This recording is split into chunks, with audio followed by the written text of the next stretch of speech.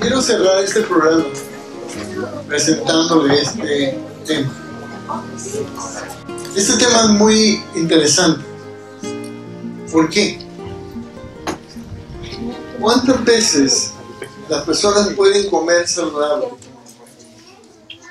Todas las vitaminas y todos los nutrientes, y al mismo tiempo no son saludables. La razón usted la va a descubrir. Please guys, have a seat. Thanks. Ok, entonces este tema, pónmelo por favor. Tenemos la gran oportunidad de controlar el destino de nuestra salud. Alimentación inteligente.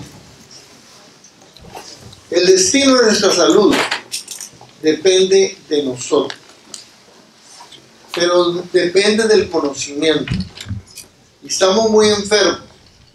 Nuestros amigos los microbios, ¿qué? Intestinales. Nosotros necesitamos microbios buenos en el intestino. Y nosotros estamos enfermos por falta de flora intestinal. Lo otro es el cuerpo humano. En el cuerpo humano tenemos 100 trillones de ¿qué? De bacterias. 100 trillones de bacterias. Esto no quiere decir que usted las tiene que sacar. No. Esto lo que quiere decir que estas bacterias son buenas. 100 trillones de bacterias buenas. Por eso es que tomar productos para sacar parásitos y todo eso no siempre es bueno. Porque cuando usted saca parásitos aparentemente malos, está sacando ¿qué? Lo bueno. Entonces, miren, en este caso tenemos un cuadrillón de virus en el sistema. Un cuadrillón, yo no sé ni qué número es ese. Mi padre era matemático. Yo no sé ni qué es cuadrillón. O sea que está trillón y cuadrillón de bacterias buenas. Si no las tenemos, estamos enfermos. Entonces, somos una colonia de ¿qué? De microbios caminando. Entonces, ¿sabía usted? Dice bien, esto es muy interesante. ¿Sabía usted que los genes son responsables por el 10%? O sea, sus genes son responsables por un 10% de las enfermedades. El 90% es por la falta de flora intestinal. Cuando usted no tiene una buena digestión, cuando usted no va al baño, cuando usted sufre de problemas intestinales. Y le voy a dar una información que muchas veces no la doy, y eso es muy interesante. ¿Qué es lo que hay en el cerebro? Para pensar. Neuronas. Pero lo que se ha descubierto, hermano, es que en el intestino también hay neuronas. Si usted tiene problemas en el intestino, usted tiene problemas ¿dónde? En el cerebro. Todas las personas que tienen problemas de depresión, que son esquizofrénicos, que son bipolares, es porque tienen problemas ¿dónde? En el intestino. Estómago no, intestino. Por eso es que el intestino es crucial mantenerlo saludable. Entonces, una de las cosas muy importantes es la ciencia moderna muestra que los microorganismos pueden alterar nuestra salud dependiendo de lo que coma. ¿Ok, young man?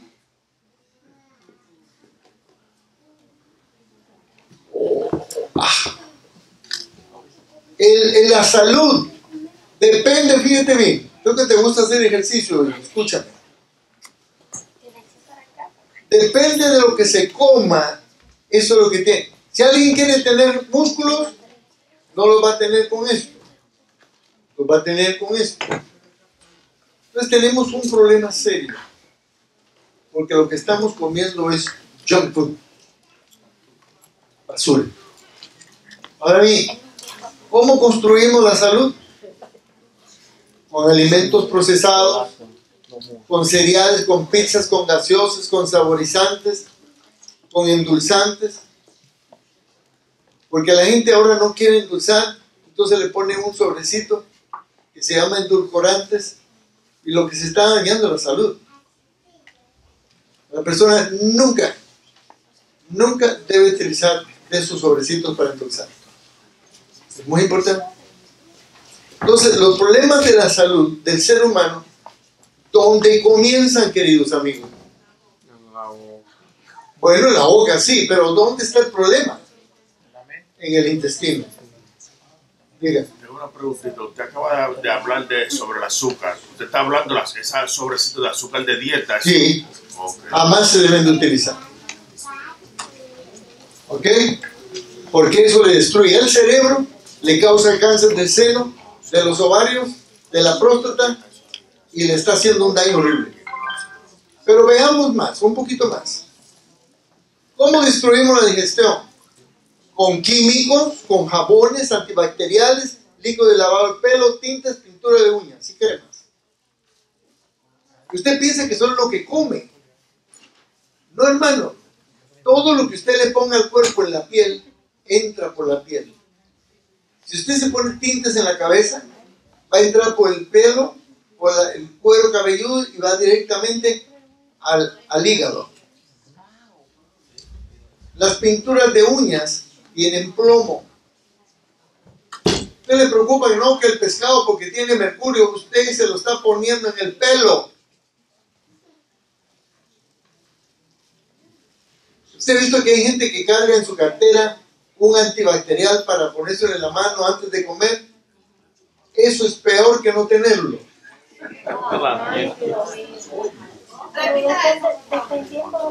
No se pongan antibacteriales, son diferentes a lo que usa un médico. Las que usa el médico le raspa toda la mano. Pero esos que se ponen eso es un alcohol que lo que le deja es la bacteria abajo. No haga eso. No coma nada, no se ponga nada en el cuerpo, que su cuerpo lo va a absorber. Y las mujeres son las más aptas en ponerse químicos en el cuerpo un montón, porque huele rico. ¿Qué más? Con antibióticos destruimos la flora intestinal. ¿Con qué más destruimos la flora intestinal? Con pesticidas, pero no tanto pesticidas del campo como los que usted echa en el jardín. Mire, hay gente que coge, voy a matar los mosquitos. Si mata al mosquito, ¿a quién va a matar? Usted mismo. Es un químico. Hay gente que le echa tanto químico a una casa para matar a un mosquito.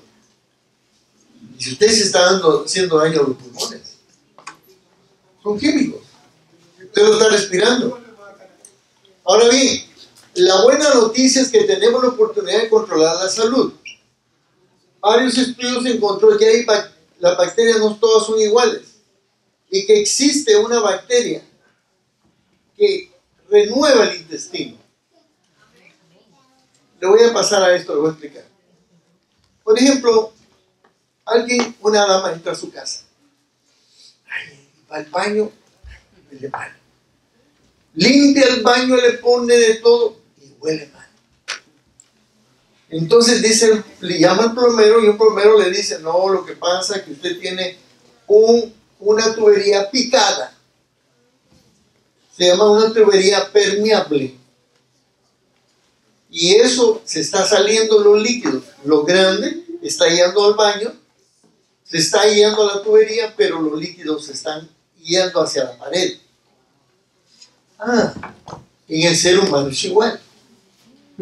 Cuando usted tiene un intestino picado, se llama un intestino permeable, que es muy delgadito, lo grande puede salir, pero los líquidos se están yendo al cuerpo. ¿Qué es lo que está más cerca del intestino? ¿Alguien tiene una idea? Lo que está más cerca del intestino son las venas, por donde pasa el corazón, las arterias. Y esos líquidos el cuerpo los absorbe. Y en unos años usted tiene cáncer. Ajá. Por eso es que tener un intestino impermeable es importante. Un intestino que sea fuerte y no uno hecho pedazos. Entonces se encontró que existe una bacteria que se llama Arcamencia musifilia. ¿Cómo se llama? Mire, le voy a pedir un favor. ¿Sabe por qué se le hago repetir? Porque hay gente que le pone nombres a sus hijas, a sus hijos, unos nombres que usted no puede ni pronunciar. Un pedacito de la abuela, un pedacito del abuelo, un pedacito de no sé qué. No, Arcamencia musifilia es una bacteria que se puede volver a reconstruir en el intestino. Porque si el intestino está permeable es suyo, el médico lo que hace es cortar, pegarlo, coserlo. Usted cree que se curó. Usted se cura si cambia su estilo de comer. Entonces, Arcamencia musifilia, cuando se alimenta esta bacteria con alimentos probióticos adecuados, la capa de la mucosa del intestino se pone más gruesa, corrigiendo la permeabilidad del intestino, reduciendo las inflamaciones y potenciando el sistema inmunológico. La persona que tiene un sistema inmunológico aquí en el intestino no le da ni un catarro, porque todo está controlado ¿en dónde? En el intestino. Ahora, ¿qué es lo que hace? ¿Cómo aumentamos esa bacteria? Con calabazas, comiendo ciruelas, hortalizas de hojas de color verde, batatas, nabos, repollitos de Bruselas, remolacha, yuca, linaza, nueces, semillas, arvejas, habichuelas de color frijoles, alimentos fermentados. Hermanos, si una persona comiera así, no tuviera sobrepeso, no tuviera enfermedades, no le doliera nada. Porque cuando el intestino está un intestino saludable, a usted no le afecta nada. Ni siquiera le da dolor de cabeza. Interesante. Mire, ahora quiero que me ponga atención, hermanos. Esto es muy importante. Nosotros necesitamos, esto fue un estudio que se hizo con 5,000 personas sobre la dieta de fibra al día. Nosotros necesitamos una cantidad de fibra al día como de 30 gramos de fibra al día. La dieta paleo, la que se come carne vegetales, tiene 25 gramos de fibra al día. Comen carne y mucho vegetal. La dieta que es ovo-lacto, 19 gramos, que es huevos y leche, 19 gramos de fibra al día. La dieta que solamente es huevo y mucho vegetal, tiene 27.8 gramos de fibra al día. La dieta vegetariana con gluten, 3 gramos. O sea, ¿de qué estoy hablando? De esa carne que parece carne porque no es carne. Esa carne que parece chicle con salsa. ¿A cuánto les gusta el gluten aquí? ¿Qué es lo que pasa? Que la gente que come gluten le afecta su cerebro. Pero mire bien, ¿qué es lo que pasa? Que cuando come mucho vegetal y come gluten, el gluten le coge la fibra y la tira al baño. No le doy nada. La dieta basada solo en vegetales, 43 gramos de fibra al día. Frutas, vegetales, frijoles, nueces, semillas. La dieta más que se ha hablado, la más correcta, es la que la gente come mucho vegetal, pero se come un huevito cada 2 días. Esa es la dieta más balanceada que hay. ¿Okay? Preguntas, porque tengo otro tema. No se levanten, porque tengo otro tema. Díganme. Habló acerca, de algo de las cremas. Entonces, en vez de usar crema, ¿qué se podría usar? Lea lo que dice. Mejor póngase aceite de oliva. ¿Ok? Póngase aceite de semilla, de coco. O póngase lo que quiera. Pero todas esas que vienen con olores, usted ni siquiera sabe qué contiene. ¿Ok? ¿Ah? Ah, bueno. Hay un aceite de mostaza que lo venden en la tienda hindú o árabe. Ellos lo usan para cocinar, pero también lo usan para la piel. Yo lo revuelvo con otro aceite y lo uso para después de afeitarme. Porque yo no puedo usar nada que tiene alcohol. Me bruto. Pero no me pasa nada, 20 y pico de años. También los desodorantes contienen mucho aluminio. Entonces hay que ver qué es lo que uno consume. Quiero darte este tema, hermano. Se llama Amando como Jesús. Escuchen. ¿Por qué? ¿Por qué es que le presento este tema?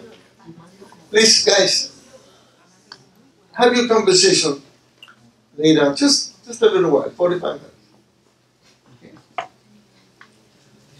Miren, las terapias actuales. Esto les va a gustar, jóvenes. This is especially for you. Ellos han encontrado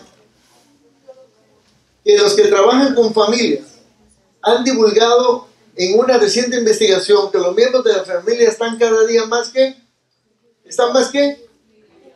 fríos. No les falta calefacción. Lo que han descubierto esos científicos es que no existe cariño. No se le da valor a las cualidades de las personas, solamente se le ven sus errores. Solamente hay críticas. Hermano, ¿por qué le presento este tema? Si usted no tiene buena relación con sus familiares, usted no tiene salud. Aunque coma todas las nueces y todas las semillas y todos los frijoles que se comen en el día. Fíjense bien, las personas cada vez estamos intolerantes. No queremos aceptar que las otras personas son diferentes. Todo el mundo es diferente. Y nos desgastamos viendo los errores del otro. Por consecuencia, las relaciones no duran. Mire, no vemos hombres elogiando a las mujeres, o sea, a sus esposas. Tampoco hay mujeres elogiando al esposo. Lo único que le ven son los errores al esposo. ¿Quién le gusta vivir con una gente que le critica todo el tiempo? ¿Aló? ¿A ti te gusta vivir con alguien que te dé palo todo el tiempo? ¿Y te diga que no sirves para nada? ¿Que eres un no sé qué? ¿Que dejas la ropa por allá? ¿Que no por allá? Bueno, no sucede en ti. Pero... porque a veces las mujeres se convierten en mamás de los esposos. En lugar de reconocer que son su esposo y no su hijo. Bueno, por lo menos eso no existe aquí. Eso existe por otro lado. Y hombres que piensan que la mujer no vale nada, que solamente nació para cocinar y para tener hijos. O sea que no es verdad. Mire, en este caso, elogiamos a artistas, los jóvenes elogian a los artistas, a los cantantes, a las personas físicamente bellas, pero en su casa no escuchan nada bueno, ni entre ellos. Lo que se llama el bullying. El bullying existe como imagen de lo que está pasando en su casa. Cuando un joven se burla de otro joven, es porque está sacando lo que está sucediendo en su casa. Es imagen de lo que pasa en su casa. O sea, ahora bien, en este caso, fíjense bien lo que dice aquí nuestra querida hermana. No tratemos a los niños con dureza, olvidando de nuestra propia ¿qué? Niñez. No esperen perfección de ellos. Con esto le vamos a cerrar la puerta a la motivación para llevarlos al triunfo. Y otros les va a envenenar la mente antes que puedan despertar al peligro. No le hagas caso a tu mamá y a tu papá. Si el papá, la mamá está ahí con los hijos, en lugar de amar, de hacer amigos y crear amistad, si lo único que le dan es látigo de lengua, porque el látigo de lengua duele más que el látigo de cuero, porque porque ese no se olvida. Muy interesante, ¿no? Entonces, ¿qué pasa? Mira lo que dice aquí Juan. Amados, amemos unos a otros porque el amor es de Dios. No es invento mío, Biblia. Y el que conoce es nacido de Dios y conoce a Dios. Ahora, si alguno dice yo amo a Dios y aborrece a su hermano, es mentiroso. Pues el que no ama a su hermano, a quien ha visto, ¿cómo puede decir que ama a Dios donde nunca lo ha visto? Y Jesús lo dijo. Querido amigo, hermanos, nos llamamos hermanos, pero lo único que hacemos es criticar. Mire, amar a Dios no es amar así, orándole a Dios, no es amar a Dios. Eso no es amar a Dios. ¿Cómo se ama a Dios? Así. Así. Así. Y todo lo que usted haga por otra persona va para ¿dónde? Para allá. Mire, como una persona que dejó su mediana vida de riqueza, dejó su familia, se fue a vivir a Calcuta, a atender a gente con llagas, con sida, con cáncer. Y le preguntaron un día, díganos qué podemos hacer por usted para hacerla feliz. Dijo, no necesito nada. Yo tengo mi camita, mi lámpara, mi Biblia y la gente que yo atiendo. Otros necesitan un carro, necesitan casa, necesitan viajes, necesitan ropa, necesitan otra cosa para ser feliz. Y jamás lo van a encontrar. Hasta que uno dé el amor por otro, uno va a encontrar la felicidad. Sin esperar nada que cambie. Una vez en una carretera, una señora había que cambiar la llanta, le cambié la llanta y me preguntó, ¿cuánto le debo? Nada. Oye, deme su nombre. ¿Para qué?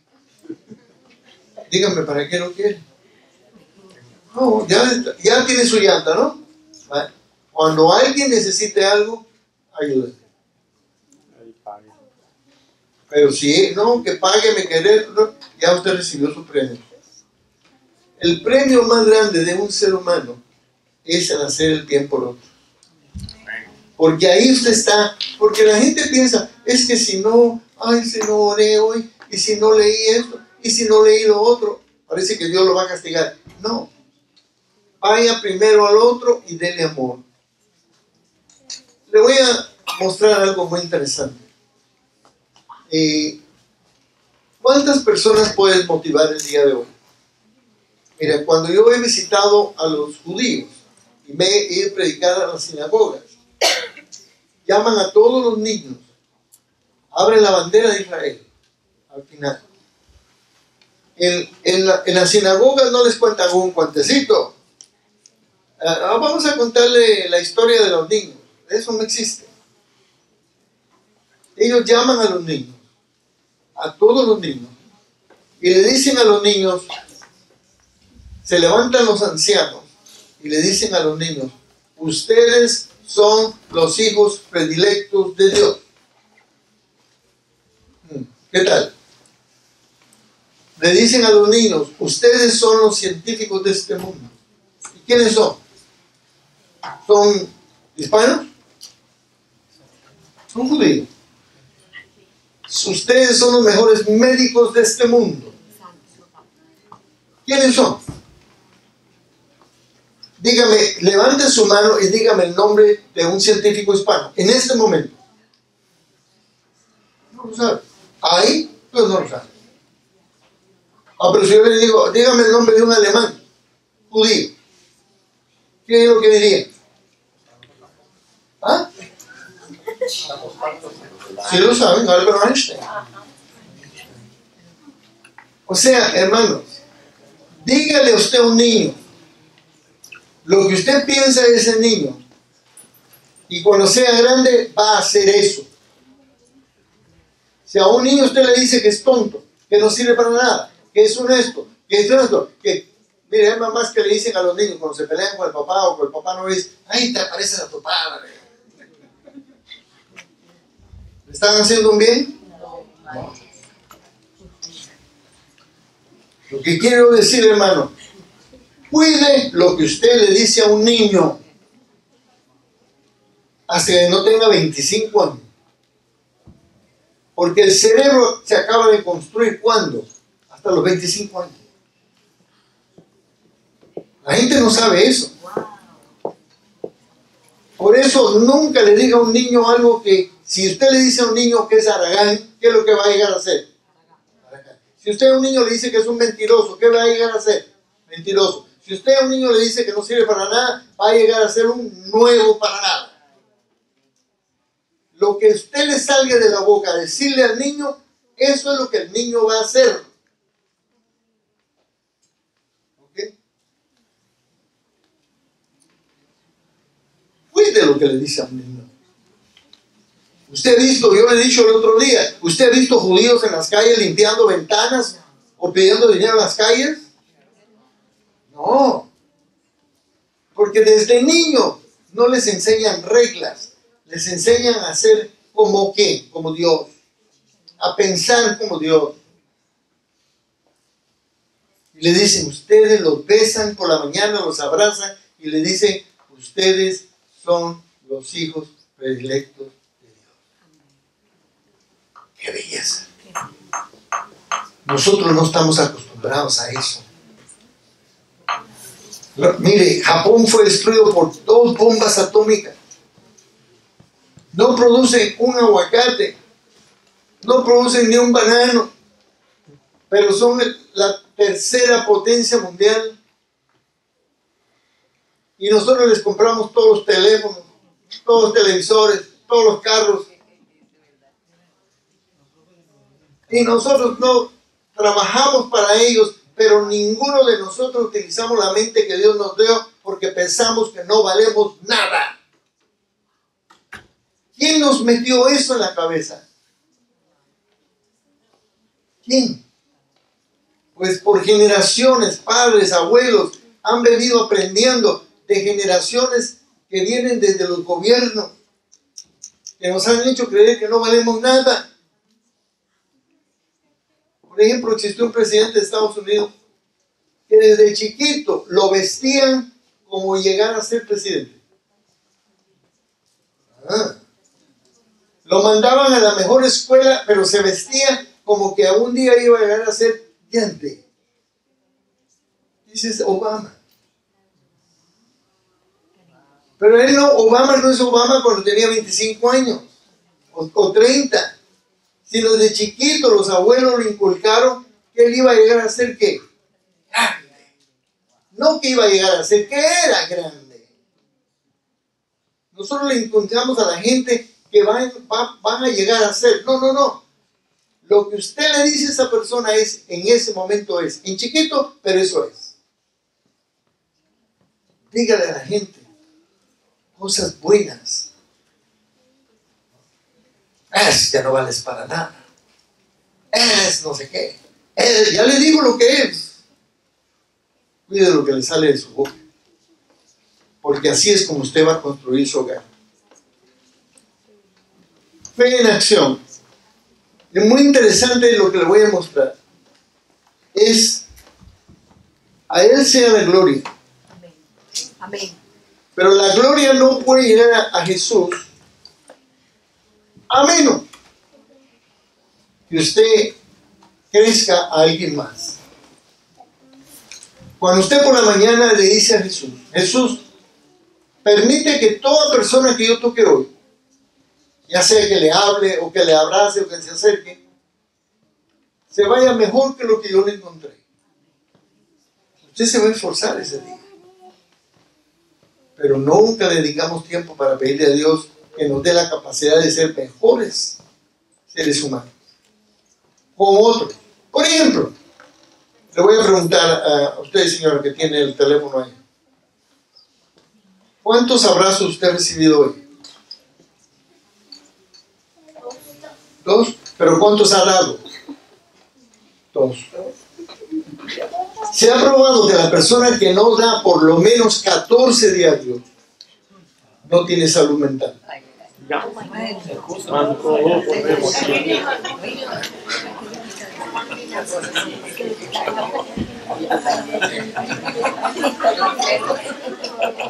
Mire, yo he visto a gente el día sábado, perdón, ¿qué es lo que dicen? Feliz sábado. Y si no le contestan desde acá, ¡feliz sábado! Pero la persona que dice que está feliz sábado es porque está ¿qué? Feliz. ¿Cómo usted va a decir feliz sábado? La gente piensa que feliz sábado es algo místico. La palabra feliz sábado, que viene del Shabbat Shalom, lo que significa Shalom, lo que significa es que no hay conflicto. Todo está bien. No hay conflicto en el trabajo, no hay conflictos en la casa, pero tampoco hay conflicto en la iglesia.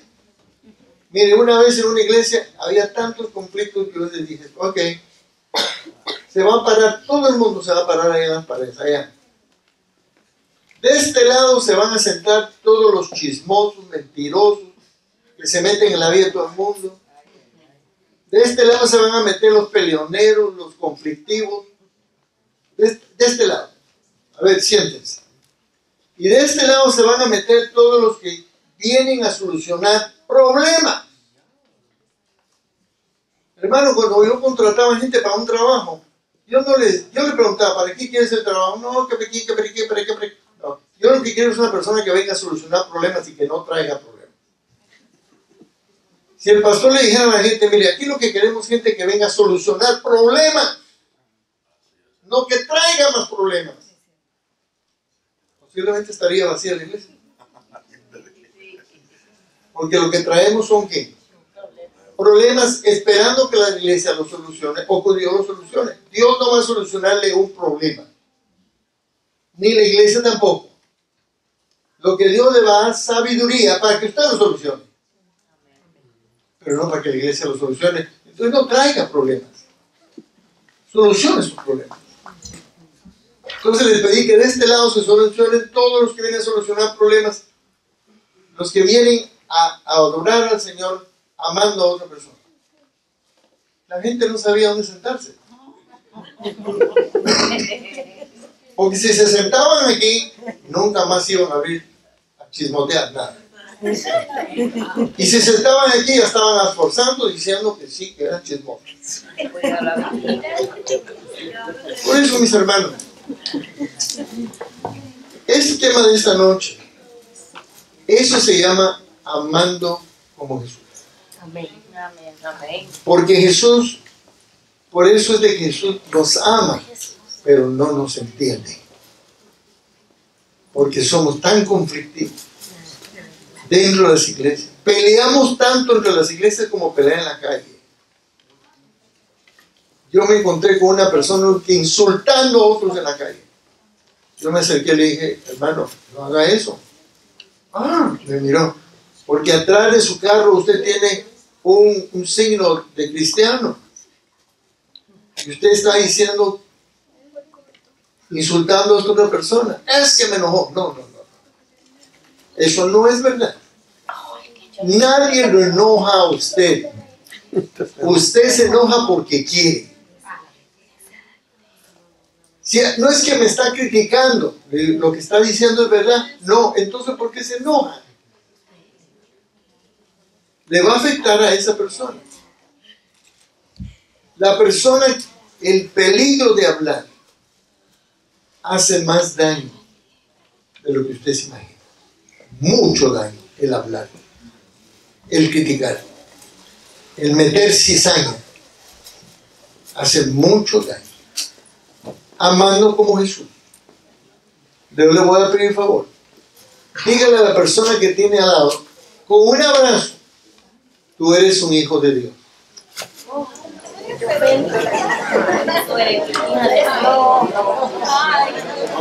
Dilo que él.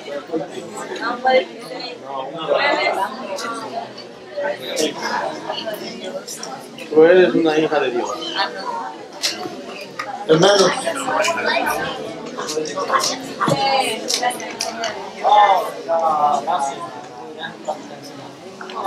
Hermanos, ¿y yo qué?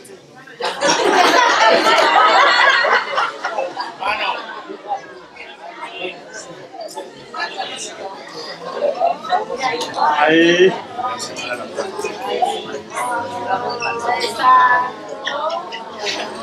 Usted es un hijo de Dios. Amén. Cuando usted le dice a una persona, cuando usted lo cree y le dice a su esposa o a su suegra, usted es una hija de Dios, ¿la persona lo van a tratar diferente? Pues, si usted le dice a su esposo, amor, tú eres un hijo de Dios, esa persona se va a comportar diferente. Si usted le dice lo que la persona es, y en eso se van a convertir. ¿Jesús dijo algo negativo de alguien alguna vez?